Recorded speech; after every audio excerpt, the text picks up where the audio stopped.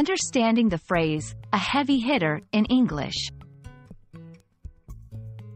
Hello everyone, and welcome to today's English learning session. In this video, we're going to dive into the meaning and usage of the phrase, a heavy hitter.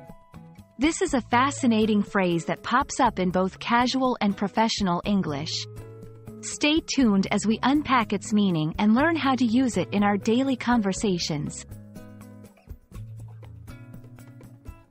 The phrase, a heavy hitter, originates from sports, particularly baseball, where it refers to a player who can hit the ball hard and far.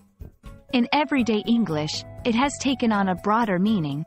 It refers to someone who is exceptionally skilled, influential, or accomplished in a particular field or activity. This could be in business, politics, sports, or any area where excellence and impact are noted. Let's see how this phrase is used in different contexts. 1. Business. In the board meeting, we need a heavy hitter who can persuade the investors. 2. Sports. Our team just signed a heavy hitter for the upcoming season. 3. General use. When it comes to negotiation, Jenna is a real heavy hitter.